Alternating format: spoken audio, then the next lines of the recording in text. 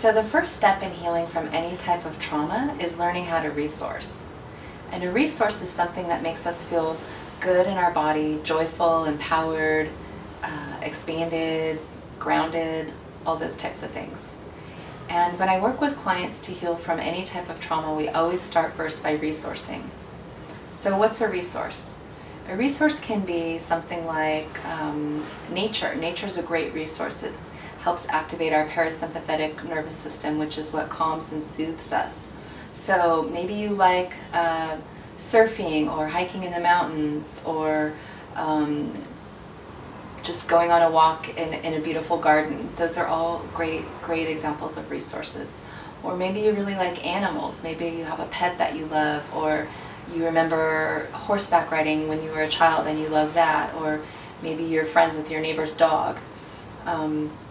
It could be anything creative, such as cooking or making art or playing your guitar or just redecorating your living room. Another example would be something physical like playing basketball or tennis, or just sports that you like.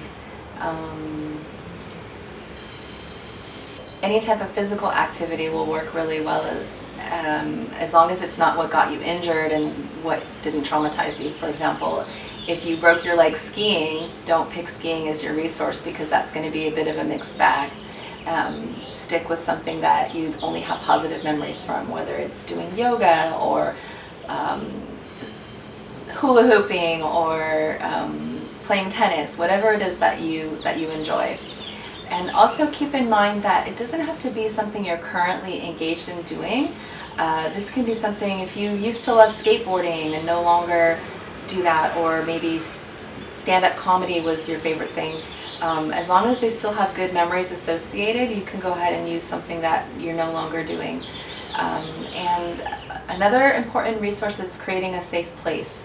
So a safe place might be, for somebody, it might be your bedroom, or for someone else might be a memory in your grandmother's kitchen, or someplace in nature that you like to hang out. If nothing comes to mind as a safe place, you can create something in your imagination, decorate it however you like, or just, it could be indoors or outdoors, whatever makes you feel really protected, safe, and nurtured. That's going to be a good thing. And your nervous system doesn't know the difference between something you've imagined and something that's really happening, and that's why this will work as well. So sometimes when people are recovering from stress or trauma, they might say, oh, no, everything's crap, nothing makes me feel good, I can't do this, or I'm not good at visualizing. It doesn't matter, anybody can do this, we just have to get a little more creative. So in that instance I might ask, well, what's something you're wearing that you like? And it could just be like, oh, I like this necklace, what do you like about it? Well, it reminds me of a friend who gave it to me on a special occasion. Or maybe you remember a moment that you accomplished something that you feel proud of, like you won an award, or you were recognized for something in particular. You can remember that, and that'll be a really good resource.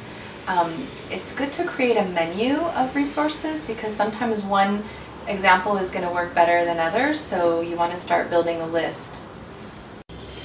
So the next step is to start to imagine or remember yourself engaged in that activity. And while you're doing that, you're going to start to become aware of your physical body. What's going to happen while you're remembering salsa dancing or rocking out at that concert that you really enjoyed? So you're going to start to notice some physical sensations in your body.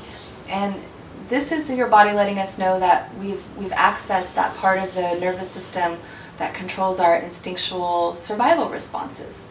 And this is what we want to have happen. So as you're starting to track your sensations and imagine your resource, it's going to start opening things up.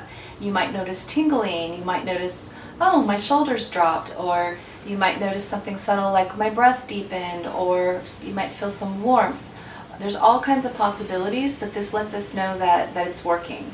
So if you try this a couple times, you might not get it on the first time, don't worry. It will happen if you just keep practicing the resource and noticing your sensations. So just to be clear, it's not trying to find out what sensations you felt back then when you were doing that activity.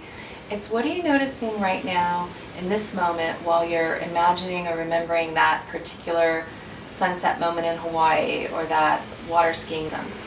Be patient. This may take a few tries, don't worry.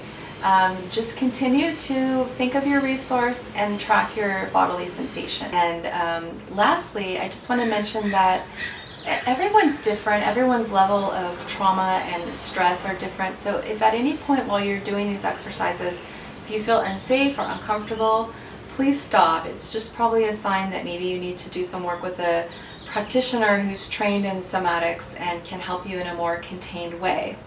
So that's all for now. Please check back for part 2 where I'll be demonstrating with a new client. And if you'd like to post any questions or comments below, I'd be happy to answer them for you. Thanks for watching.